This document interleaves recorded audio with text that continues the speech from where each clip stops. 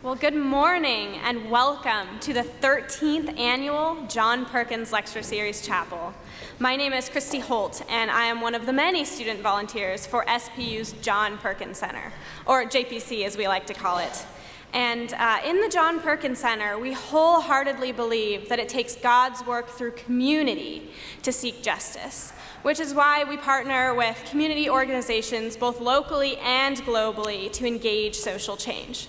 And we also love to come together to eat, which is a really great thing when you're a student. And so I came to Seattle Pacific University to be a student of this university. But my engagement with the John Perkins Center has made me a student of the community and of the world. For me, it's been something like putting on a pair of glasses. I thought I could see just fine, but it turns out I think I was as blind to the beauty and necessity of a diverse community as I was to the pain of injustice on my neighbors' faces. Now, I'm a little excitable, and some would even say hot-headed. So as I began to comprehend the implications of living in a racialized society, I was ready to speak out in anger. I wanted to force people, really, to see what I was just coming to see. And I wanted us to take accountability, responsibility. But the example of the Reverend Dr. John M. Perkins leads us by a gentle and radical love that defies anger, hatred, and division. His capacity to love not only his community, but his opposers and oppressors is a miracle to witness and reminds us in the JPC what Christian leadership is meant to be. So it is my prayer, especially today, that we are ready and listening to learn as a community.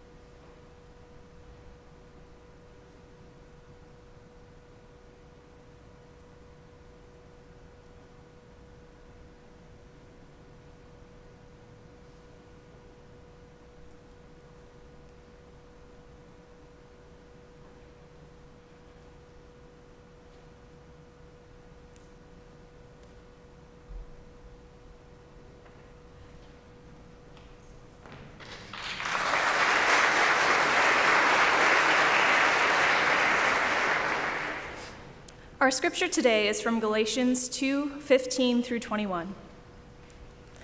We ourselves are Jews by birth and not Gentile sinners. Yet we know that a person is justified not by the works of the law, but through faith in Jesus Christ. And we have come to believe in Christ Jesus, so that we might be justified by faith in Christ, and not by doing the works of the law, because no one will be justified by the works of the law. But if in our effort to be justified in Christ, we ourselves have been found to be sinners, is Christ then a servant of sin? Certainly not. But if I build up again the very things that I once tore down, then I demonstrate that I am a transgressor. For through the law I died to the law, so that I might live to God. I have been crucified with Christ, and it is no longer I who live, but it is Christ who lives in me. And the life I now live in the flesh, I live by faith in the Son of God, who loved me and gave himself for me. I do not nullify the grace of God, for if justification comes through the law, then Christ died for nothing.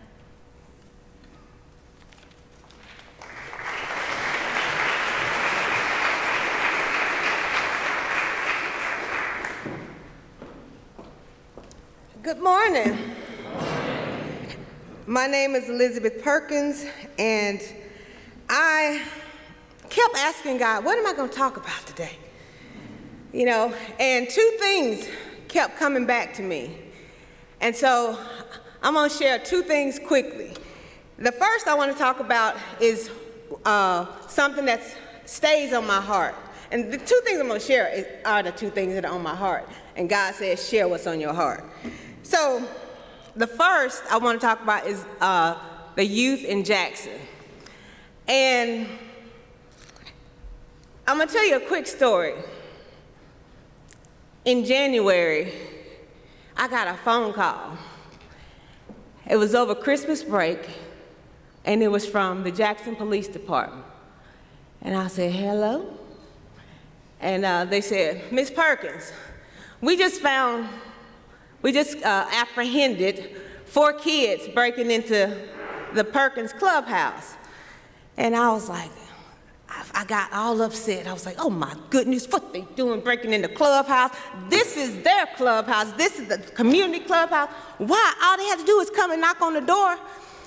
And so he said, well, actually it was a she. She said, what do you want me to do with them? I can take them downtown. I could book them and put them in juvie. And then I was thinking, yes, they need to learn a lesson. And so then I thought about they would come out of juvie worse. And so I said, well, how old are they? And she said, 12, 10, 8, and 4. My heart just sank. And they were all brothers and sisters. So I asked the officer, I said, well, I'm still trying to be tough. But at that moment, I was like, real sad. I asked the officer, I said, tell them, and I tried to say it out, tell them next Tuesday they have to meet me at the center. And tell their mom she have to be there.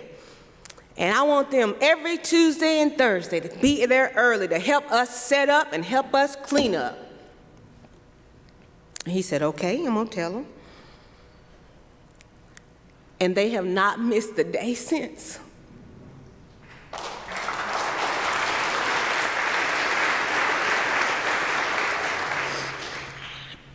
The mother came that Tuesday, and she had another baby. It was 6 months old. So here's a lady with 5 kids who, we're getting ready for our summer. We're getting ready for our summer camp. Here's a lady with 5 kids who's gonna have 4 of them running the streets this summer. There's no way she can pay for summer camp. And so one thing I want to ask you all, if you all are interested in helping fund this lady and other kids to go to summer camp, just email me, give me a call, whatever. But let me tell you, we have 60 kids throughout the year, and 15 will register for camp because the others can't pay. Now, that's what was on my heart. God told me, let the people know. Ask God and tell his people. And the other thing that was on my second thing, quickly, I want you all, some of y'all may have heard, and some of you may have not heard, but Daddy was diagnosed with cancer. And 6 days from now, he will go and get a biopsy to see if it's benign or if it's malignant. But so the second thing I want to do is I want Dad to come up here, and I want Tally and Meta and Milt and a few people to come up, and I want the rest of us to extend our hand to him, and let's pray. Let's pray for Daddy.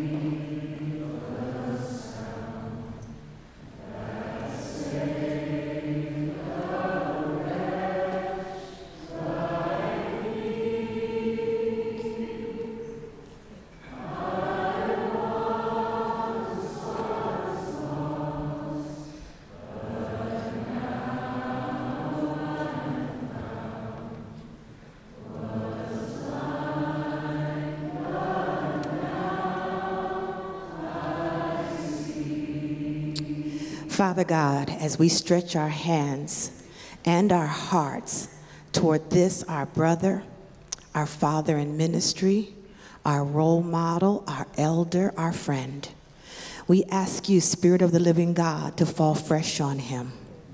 We thank you, God, that he has lived his life in your presence for his entire adult life.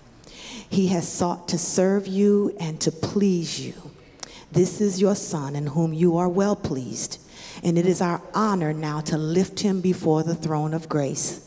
Thank you for the tradition from which we come, Lord God, that truly believes in your amazing grace.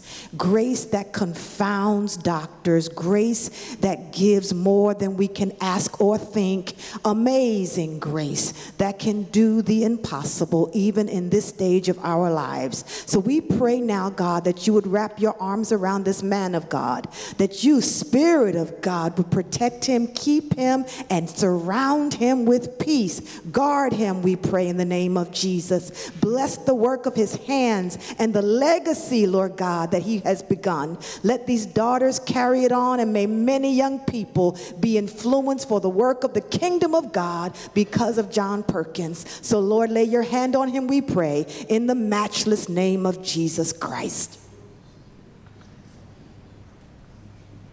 God, we are eternally grateful for the love that you have shown us through this man and his family. And it's for that grace that we ask that you would comfort, provide wisdom and direction, give insight to the doctors, strengthen Vera May, bless their relationship through this. And we proclaim and declare your goodness in the midst of it all, for a life well lived, for a legacy worth celebrating, for a man whose integrity is beyond reproach. And we say thank you, Lord, and give you all the praise and glory. In your name, we pray. Amen.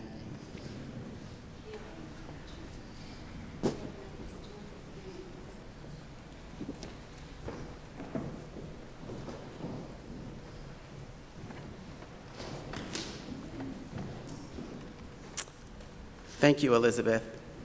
Well, it is good to be here with you all, and it's good to be here with John Perkins and Dr. Michael Emerson.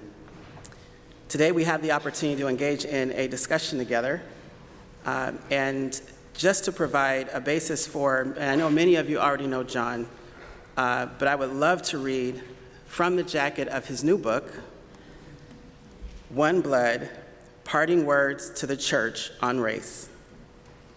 John Perkins is the founder and president emeritus of the John and Vera Mae Perkins Foundation and co-founder of Christian Community Development Association.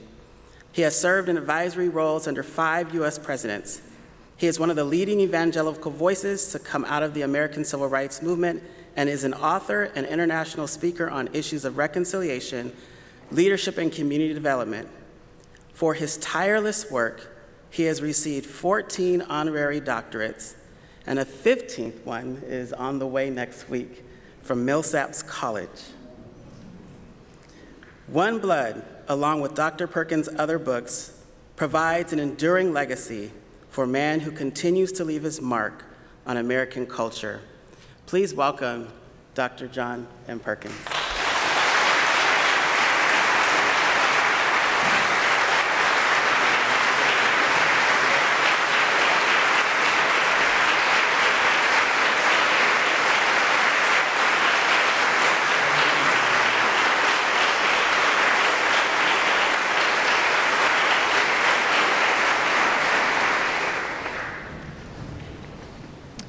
And for many years, SPU has read a book called Divided by Faith. Many in the church community have been benefited by the work of its co-author, Dr. Michael Emerson, the provost of North Park University. He has been gracious enough to join us today, and if you're able to, there is a panel discussion with Dr. Emerson at 1 p.m. in Upper Gwynn. Join me in welcoming Dr. Michael Emerson.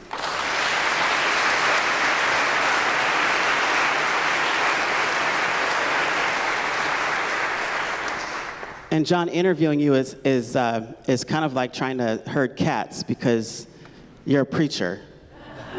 Yeah. So we're going to try and do this, okay?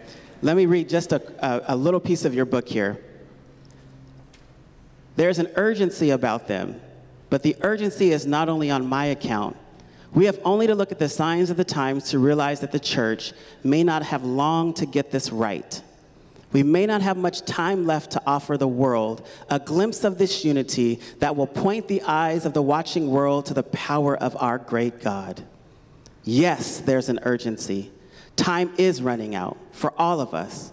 But while we still have time, let's reflect on the heart of Jesus, who prayed earnestly that his church might one day be one. This is what I want you, the church, to know. This is my manifesto. You have been called the father of the modern day reconciliation movement. You somehow decided in the midst of all of this to pen your manifesto. What pushed you, what motivated you to write this?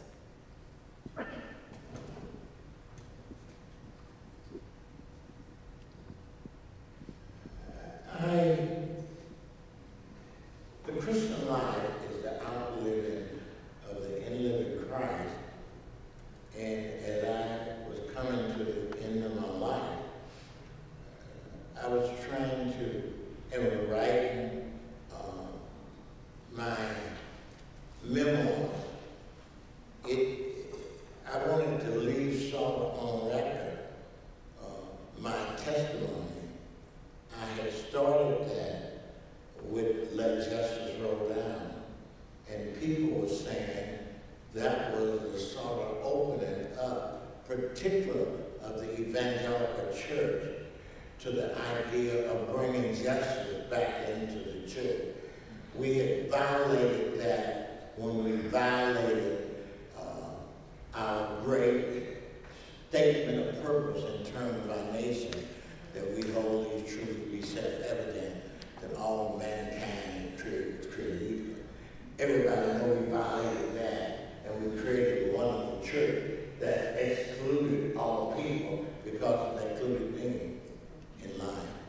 And so as I wrote my story there, and then I began to try to wrap up my life, and when I got it wrapped up, I began to see that there was something very missing, and that we had lost the sense of the statement and the living out of the dignity of humanity, which God has said when he said he created us in his image and in his likeness.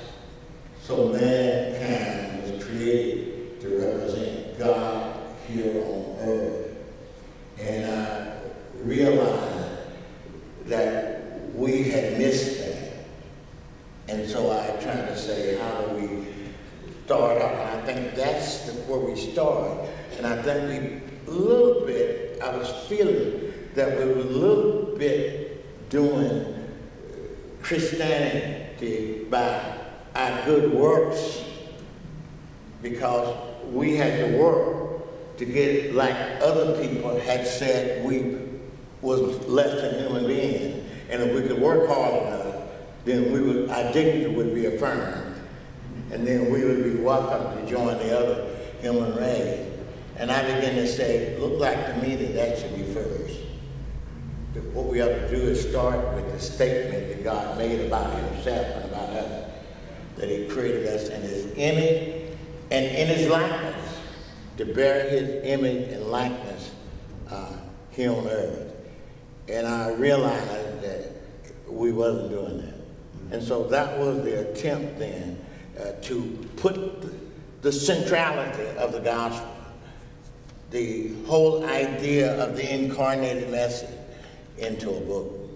And we ended up with, and then I wanted to make it as short a statement as we could.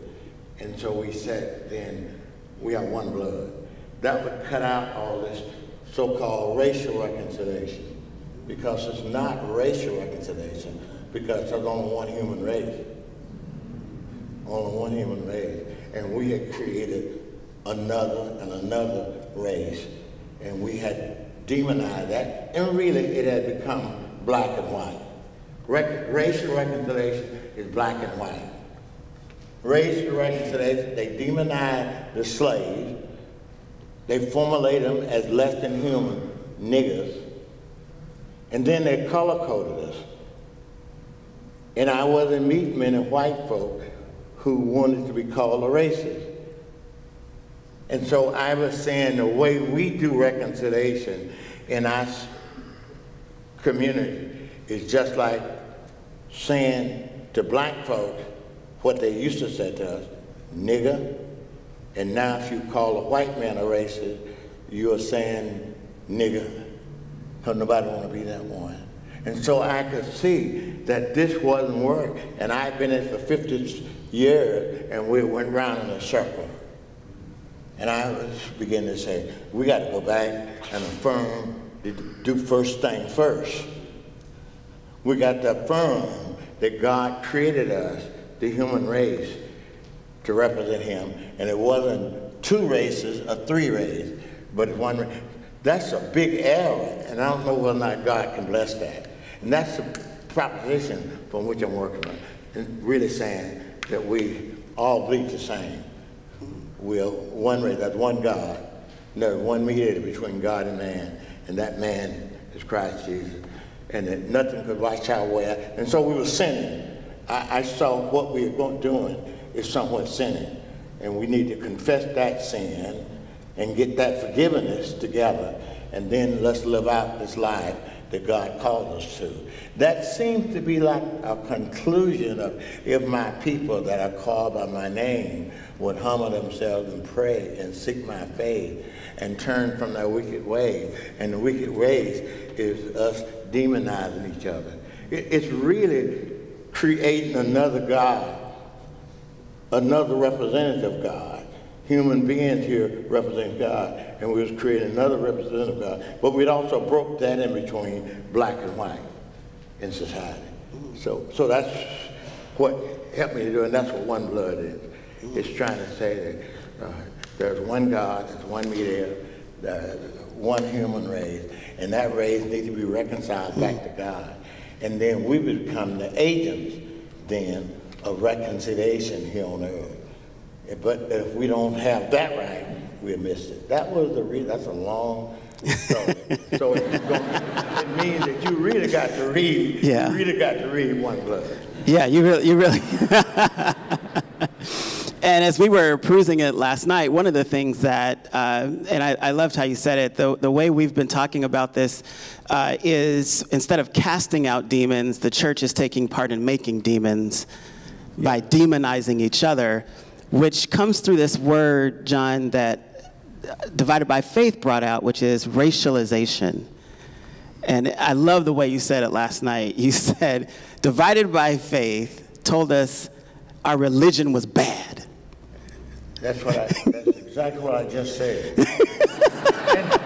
and he came along and he said, what he did was, I said it in Ebonic, and he translated it into English. And so you got the English version, and you got the Mississippi Ebonics version. And the Ebonics version. Dr. Emerson. What am I supposed to follow up with that? I don't know.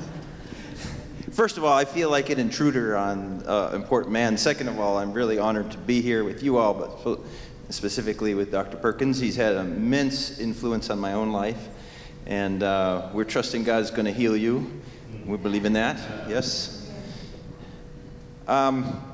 Because of the works I read of Dr. Perkins in about mid-1990s, our family living a very white life in a suburban area of a very white metropolitan area, felt a calling from God to completely change our lives in every way, which that calling has remained now for 23 years.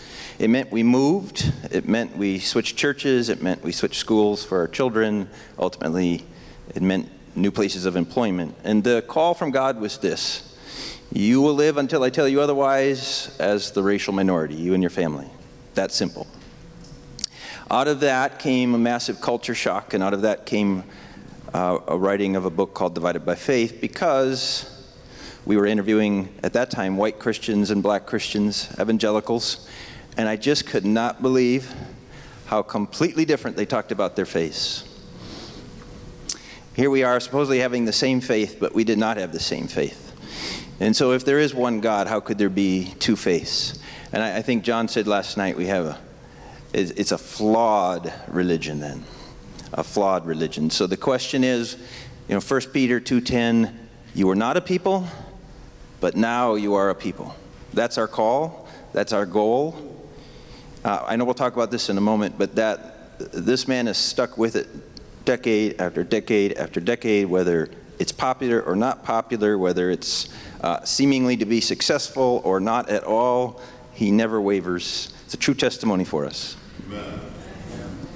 And yeah. So why have you stuck it out with evangelicals? My deal would be that I found Christ in the midst even of that flaw. I heard the good news of the gospel. And it sort of sounded like this when my 3-year-old son came home from a good news club where whites and black young children had been meeting together. And I was born in Mississippi and had moved to California. And they were singing something that I had never heard before. It sounds absolutely different in the midst of the racialized society I come from. And that was this little song. Jesus loves the little children, all the children of the world. Red, brown, and yellow, black and white, they all are precious in His sight. And we were living in an apartheid church, and the church was holding up and overriding and guiding that misguided system. And I heard the truth for the first time in my life. And it was in that, you might call, that evangelical community that I heard the truth of God. And now I think I'm committed to understanding that evangelicalism. I think it comes from those angels that appeared, this host of angels, that's where it comes from, who was singing to the shepherds, behold, I bring you good news of great joy, which shall be to all people. Unto us to born this day in the city of David, a Savior, which is Christ the Lord. And what we've done is wrapped around our own political ideas around that central message.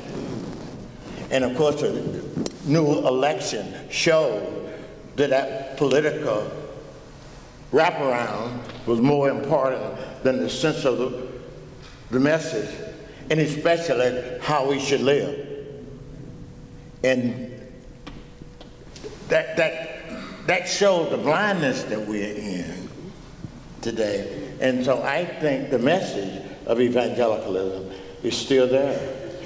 But we got to penetrate and go through that. I think the only thing that can penetrate that is the Word of God and love.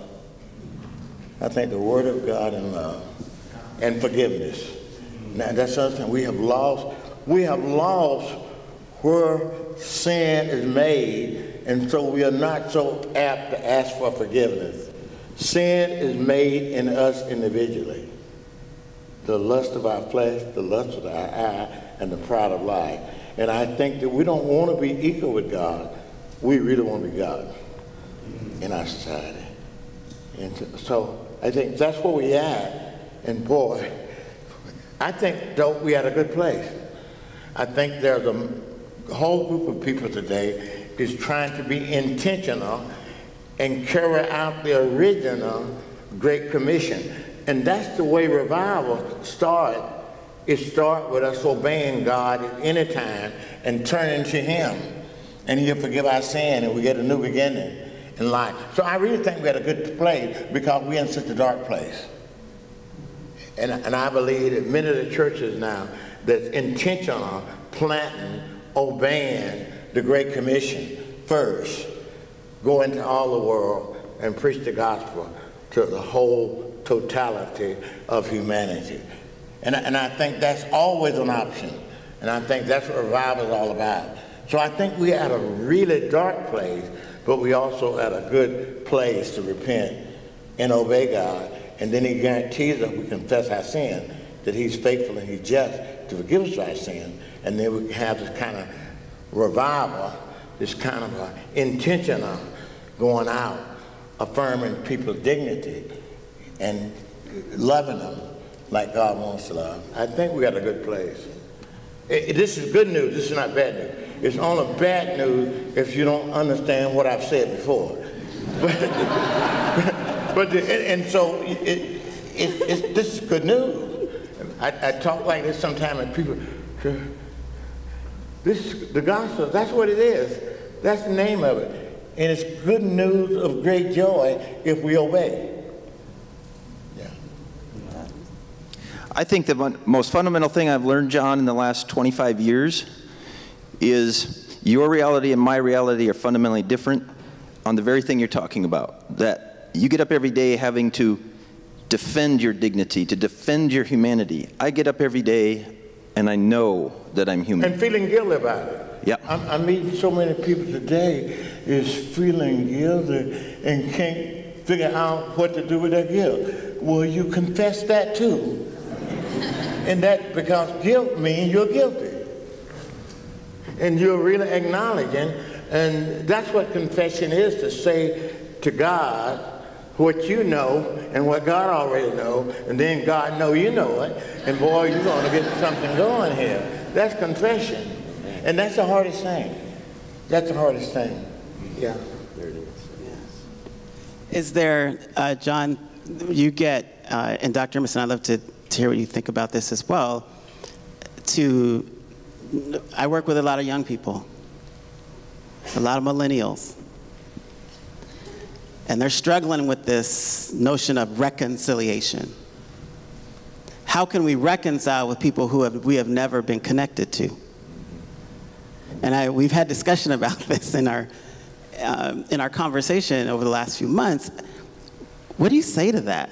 I mean, I know what I have to make up sometimes in the middle of talking to young people, but as John is someone who's done this for 60 plus years, what do you say to that? I think it all starts with the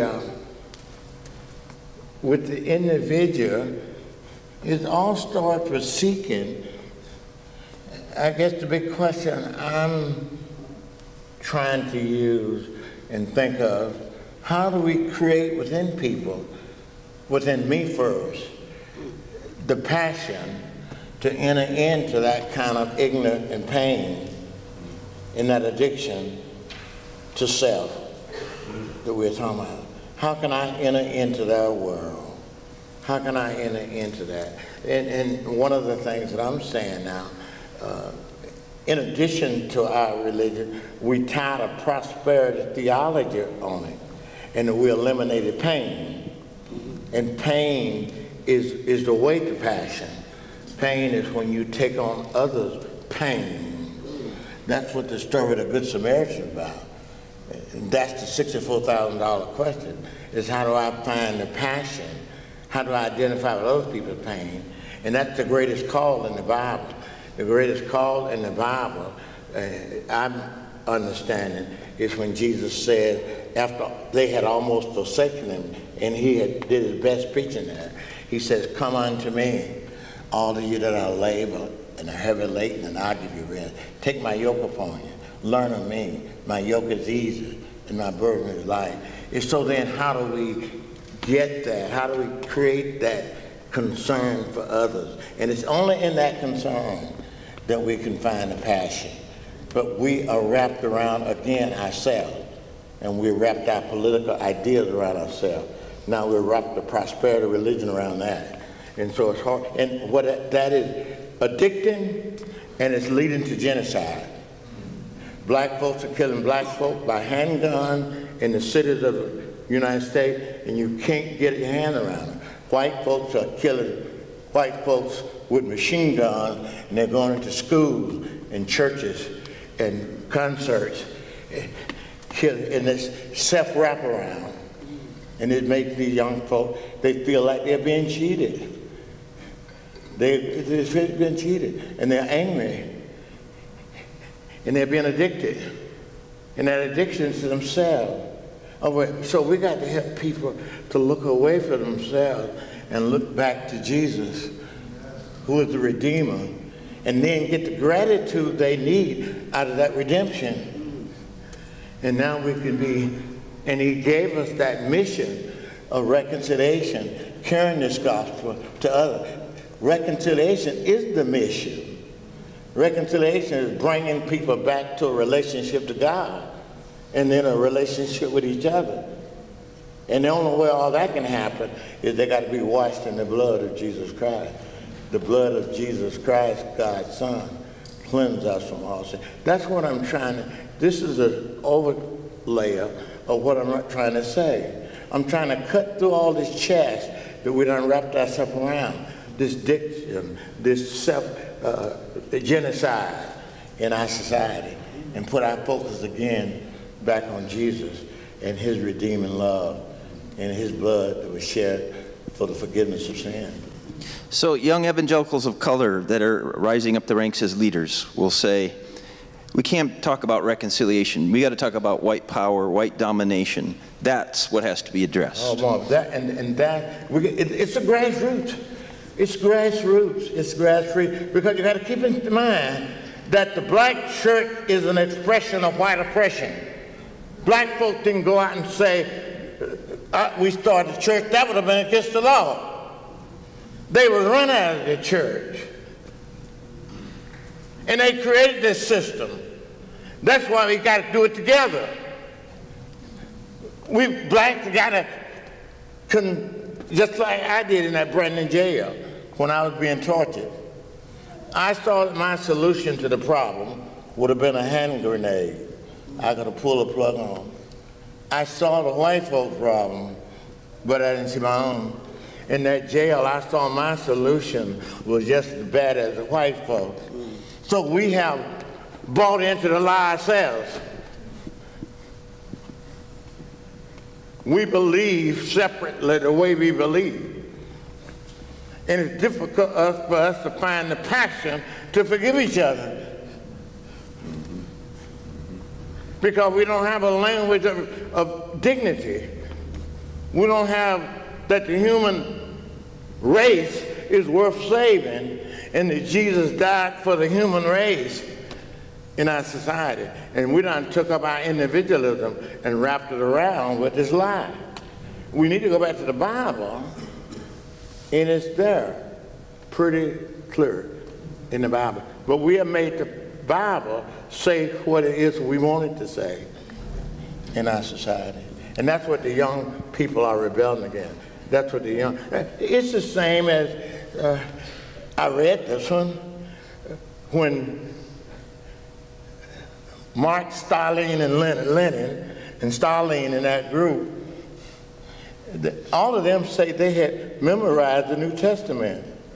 And they found out that the Tsar Russian Orthodox Church was the chaplains to the Tsar. They was chaplains for their own oppressed system. We are moving almost there now. Our Republican, Democrat, Tea Pot, and all of that, Tea Party, and all of that is a wraparound, and think that that brings value to Christianity. And then we have established hate as the most powerful force. It is second. It is second. Love is the most powerful. But hate your enemy. That's the way you do it. And we done bought into that because our political idea, I would do better, but he's in power, or my party's in power, or my state is in power, a red state, a blue state. And all of that is what we are taking into us. We need to come back and get on a solid foundation. I like that old hymn, on Christ the solid rock we stand, all of the ground. You know what he said? All of the ground to enhance quality of life that Jesus said he came for. I've come that you might have. We even asked a question in that. We asked a question now, a little boy, a black boy running from a policeman and say, Black lives matter too. Most of my white friends say, what are you talking about? Well, all lives matter. That's what it is. That's a non-question. That's a foolish question. That's what he blew breath, life into Adam, and he became a living soul. To ask that question is what we are doing. Asking questions that don't count. That don't count. Does life, black life matter? Does white life? And we run around fighting about that in life. All life matter. And he gave unto us eternal life for this first death life. Boy, that's what Christianity is. That's the message. And so our Christianity is becoming more folklore. More what somebody else said that would benefit us. That's why we got to come back to the Word of God and expect the inspiration of the Holy Spirit to enlighten us how to love each other. And that's what he says the evidence of Christianity is how we love each other. Because love is of God. He that loves is born of God. He that loves not knoweth not God, because God is love. Amen. Well, Doc, you